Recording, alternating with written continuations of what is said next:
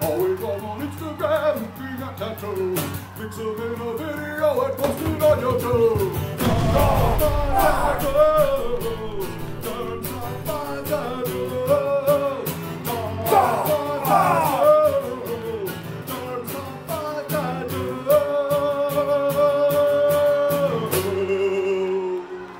Human filth! I say that part!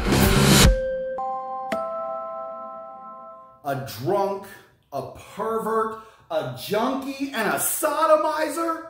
But you can call me the Germanizer. These are my 5 favorite tattoos from Instagram this week. GWAR edition. Let's get it started this week with this sucky odorous from Mona Lisa tattoo and Wapitan ND. I love a twist on a sucky panther, and this is objectively the best sucky panther ever made. Top of this week's list, it's Scumdog by elderly_lady, aka Josh Howard. I love this guy's work, I love this tattoo, and bonus, flash pages. Starting us out this week, it's SpongeBob Odorous and Beefcake DePatrick by, I don't really know. Look, I'm going to be honest with you, I'm kind of moving right now in my personal life. I haven't had enough time to research, but these things are awesome. Look, I'm going to be honest right here and now. I would stand still and let you slap me in the face with an oil tanker if I can find out who did these tattoos.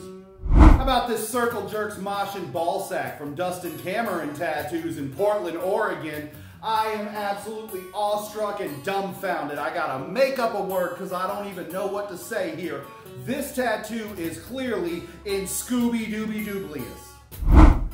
Our first tattoo this week is a tattoo I did by Tomas Garcia in Barcelona and Pittsburgh. And I gotta be honest here, Tomas Garcia is now officially my favorite tattoo artist of all time. I love the psychedelia, I love the geometry, I love odorous. I don't even know what to say. Like, y'all, this is the example here. This is what we're trying to be. Tattooers tattooing tattoos tattooively on tattooists who tattoo tattooing. Oh, gee, Slutso. Do you really know Germ? Mr. Drambuie in this industry, original tattoo designs are like assholes. Perhaps some of Germ's designs are a little too original.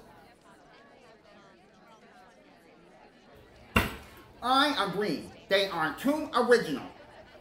Bingo! Oh, 13 views? Shit, if I don't monetize, I'm never gonna get off this planet. Oh, geez, Germ, that's too bad. I guess we got to get in the studio and make another top 5 list. And for you kids at home, Uncle Slutso's got a present for you too. He likes to call it the homogenizer.